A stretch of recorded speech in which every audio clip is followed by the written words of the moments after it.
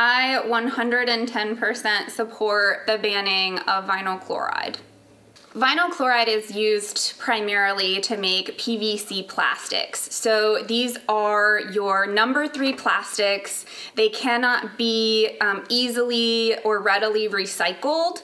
These products are things like children's toys, shower curtains, credit cards, piping drinking water pipes. We know based on many studies that the chemicals from these products, when they are used for drinking water pipes, can leach into the water. When we are putting these toys, like the little rubber duckies that you see, those are PVC, and we're allowing our children in a warm bathtub to chew on them.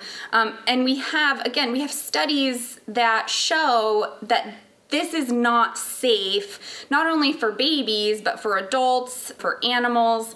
And there are alternative and safe products for every single item that is made from PVC.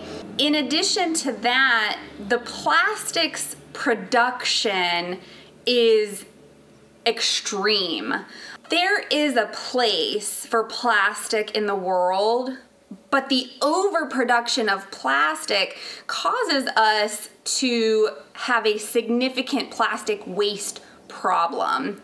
And part of that is the PVC. We could completely eliminate vinyl chloride in this life and move forward in a very normal fashion. When you put 700,000 gallons of a known carcinogen on a rickety rail line and you run it through town after town after town, eventually there are going to be issues with that. We know that railroad accidents, derailments happen up to 3 times a day, and we know that vinyl chloride incidents happen once every 4 days. So this is a huge problem that we already have enough information and evidence to back up the banning of vinyl chloride. And so I think that it is long past due. I think that we are smart enough, intelligent enough, it's not rocket science. We can move past vinyl chloride and live in a happier, healthy space.